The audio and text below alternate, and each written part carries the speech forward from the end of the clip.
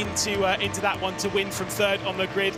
Has to beat out the likes of Dane Warren and Yuri Toman. We begin our final, and that long run down towards the first complex is a decent start then from Dane Warren from pole position, as he's got the slipstream already being dished out to Yuri Toman. He'll look down the inside coming into the first corner. Who's going to pounce, and how many wide are we going to go into this first complex? Right over the rear end of Dara McCormack goes Kevin Siggy. Jeff Rietveld being squeezed out a little bit wide as well as they head their way through, but it seems pretty tidy inside the top three. It's Dara McCormack, the first one under pressure for fourth. Yeah, certainly as Thomas Tatler certainly did try and find his way through past Dara McCormack after he got rough and tumbled heading through the Rettofilio chicane. The red line's now coming into the play as well, of course. Jeffrey Rietveld trying to make his way through. Through goes the G2 Esports car as well as they march onto the grass, heading through towards Lesmo 1. Very nearly a travesty, Lewis. Yeah, that was a bit silly from Tobias Gard. Very heavy on the defence, trying to fend off Sebastian Job, who had the run coming off of the Rogier. Plenty of side-by-side in that grouping, but it's allowed the top four or five to clear off into the distance, into the sunset, effectively, as we see Dane Warren leading from Yuri Toman. Johan Harf also in tow, side-by-side in the background. You can see the red line car trying to get down the inside of the Mercedes of James Baldwin. That is Rietveld trying to work his way back up the order. Furia down in 10th and 11th. It has not been a good start for them. And by the way, no, it certainly hasn't now.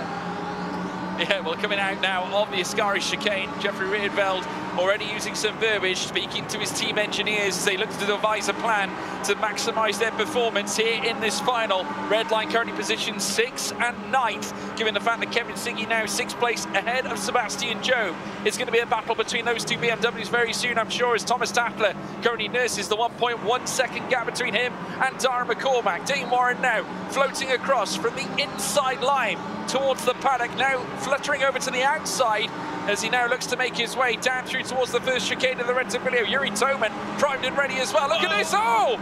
Squirrely back late on the brakes from James Baldwin, who finds himself into the back of Kevin Siggy. I don't know how they're still pointing the right way, if I'm perfectly honest. I don't understand that one. Way too late on the brakes for James Baldwin in his first final of the full season. You can see the two Fury cars almost trying to work their way with each other. Guy Oliveira was getting to the outside of Jeff Rietveld, was almost assisted by Lasse Sorensen, was almost assisted round by Lasse Sorensen and his team. That's why his teammate had to back out of it. You can see they're looking at the gaps. We've got two separate trains here. The top four with Warren, Toman, Fluke and McCormack, and then 5th down to 12th from Tatler to Haas, all involved in one train. Again, a look behind the scenes at Furia, and yes, you can see on the background, by the way, it does say Fira Simsport. That is a different team. That's Lasse Sorensen's team that have worked well in lots of big esports championships. Don't get too confused. Yes, they both start with Fs. It's very confusing, but still, we follow. Yeah, we certainly do. Yuri Toman now currently sitting in 2nd place with Jamie Fluke in behind, having a great race as well. Obviously very nearly taking pole, had it ripped away from him at the very last minute by Dane Warren. Yuri Toman as well, just splitting the difference, as now Dara McCormack lines up the last of the top four before the gap of 1.6 seconds then to 1.7, showing the favour of Thomas Tatler, who is under so much pressure. He's got Kevin Siggy, Sebastian Job, James Baldwin, Jeffrey Rietveld. What an imposing list of names that he has behind him here. But I tell you what, Dane Warren might be coming under pressure straight away. Yuri Toman with a vast amount of slipstream, a vast amount of pace. The RAG car that tasted glory with Marcel Chinchik historically here many times in the past is now back on top again. Takes the lead here in lap 3 of 9 and here in the final of round 5. I do remember the top three at the moment. They're all battling for their first ever final victory. Toman, Warren and Fluke. For RHG, they have had a final victory. It was last season at the Hockenheim Ring. Of course, Dane Warren and Porsche Commander. They've yet to be victorious in the final this season, but have two courtesy of Josh Rogers back in the spring season. Dara McCormack having a couple last season himself as well, looking to become the first driver to take 3 victories in finals. Got to do a bit more than where he's running at the moment. Side by side with Johan Harf and Kaiki Oliveira, back in 12th position now after being passed by his teammate Lasse Sorensen. Johan Harf also working his way through. Bit of a shout out as well for the Apex Racing team for Jamie Fluke.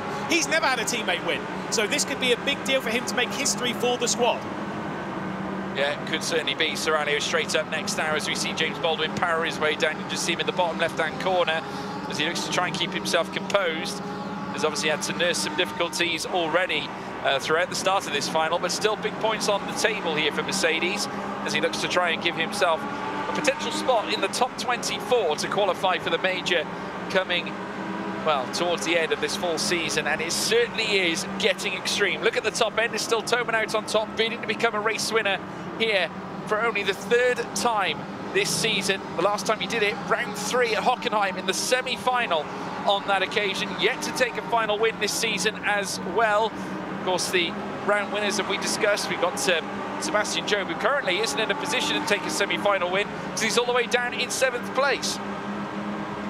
Here we go, into the slipstream. McCormack's going to go. Is he going to look to the inside? He's going to quit away the Yo. Oh my God, Jamie Fluke. I was going to say Yo and half again, but no, it's not. Jamie Fluke making a costly error straight into the back of Dane Warren. We look backwards down the order, but we need to be looking at where Dane Warren's ended up after all of that.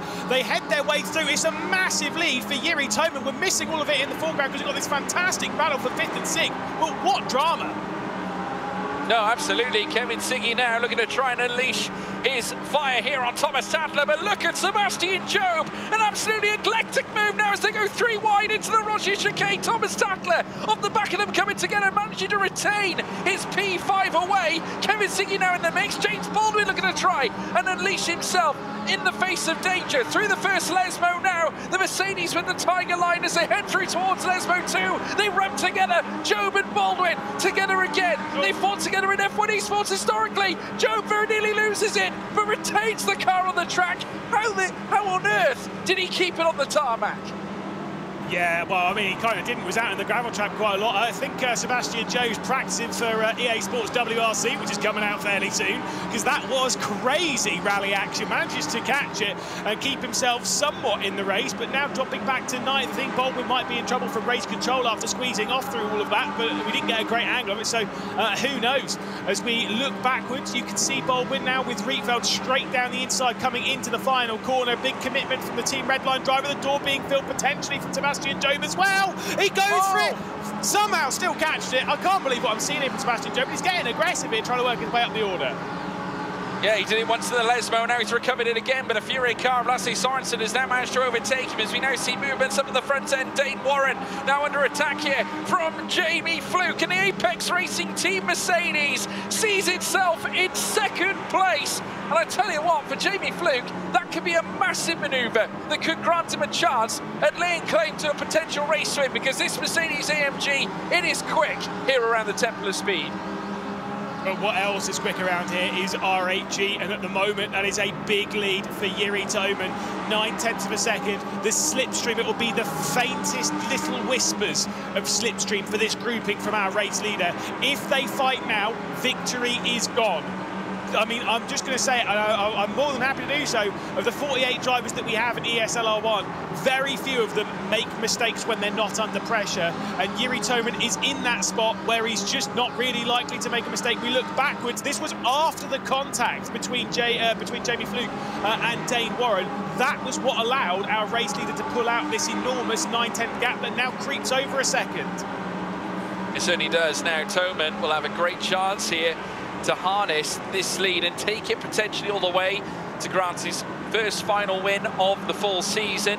Has been a stern contender for R8G. They've had so much success together as a team and driver throughout the history of ESL R1, back at the spring season, all the way back since Katowice. They harnessed their best form in the online rounds as Dara McCormack now looks to hover all over the back of Dane Warren. Has the tyres finally come to a grisly end here for the Porsche Coanda team? Of course, they come here with only one car here in the final after losing out with the likes of Joshua Rogers, Mac Backham and Mitchell de Jong. And now this time Dane Warren, despite holding on to the fastest lap, is going to come under excruciating pressure from Dara McCormack, who's been here, done it several times before, especially here at Monza. As he takes the outside line into turn 1, it'll become the inside out of turn 2. He'll look to try and elevate himself into the top 3, a podium on the table as these two drivers fight around the Curva Grande.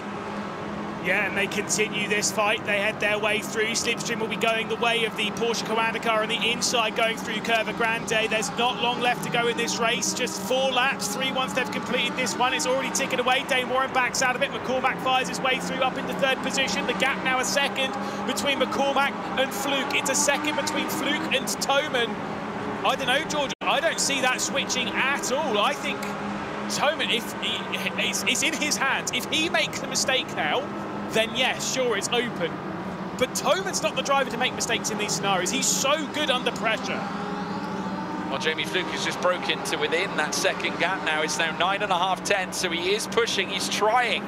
He wants to try. This is his best opportunity to grab a final win here in ESL. And look at the gap, it continues to come down. It's very nearly dipped below the 8 tenths of a second mark here as they exit the Ascari chicane this time around. Dane Warren once again flittering all over the back of the Williams, belonging to Darren McCormack, the Irishman, looking to try and harness the P3 at this point. But look at this, Toman not gaining delta, but losing it as they come around Alboreto corner. It's 8 tenths of a second now, and it's creeping into 7, Lewis. Yeah, I shouldn't deny Jamie Fluke, should I? Again, we've said before, the Apex Racing team, they're looking like a different outfit since they've taken on this Mercedes. We know the Audi's fast, that's what they were in last season, but it didn't gel with their driving style. There was that whole thing that we had in an interview last round with the Apex Racing team, where they were saying basically, you know, grass always greener and all that lot in a different car. Regardless of whether that being a false statement or true, it certainly is working for them. Right now, it's not working, though, for Sebastian Jobe, who's in a big fight for 9th position between himself and Lasse Sorensen. Sebastian Jobe will work his way through, but it certainly is not going to be the victory for Sebastian Jobe. I think he'll blame how he wasn't qualifying. Once again, losing time. I mean, we know he can do a 0.9 and did not show it. Yeah, it was up there. It's definitely one of the most bizarre qualifying sessions ever as Sebastian Jobe continues to try and defend his place in P9 against that of Lasse Sorensen. Of course, Sebastian Jobe, championship leader, coming into this race tonight and being pursued as well as we rejoin Thomas Tattler in 5th. He's got Kevin Siggy in behind him, Dane Warren, who is 1.3 ahead of him here, and of course Tattler, who has managed to lead this second group of cars essentially all the way here to lap 7 of 9 is absolutely unbelievable. And a stellar drive, certainly as the pressure has been mounted against him time and time again. We of course allude back to that Fracas coming through towards the Roger chicane. He was able to hold off the pressure back then, and if he can do that, carry this through, he has a great chance of potentially bringing back a haul of points. And again, I look to the top, the delta between Fluke and Toman still continues to come down, and McCormack is now 1.2 away from P2. Yeah, Fluke's pace is unreal. He's pulling away from Darren McCormack, one of the fastest pedalers in the entire championship. That gap is now 6 tenths of a second.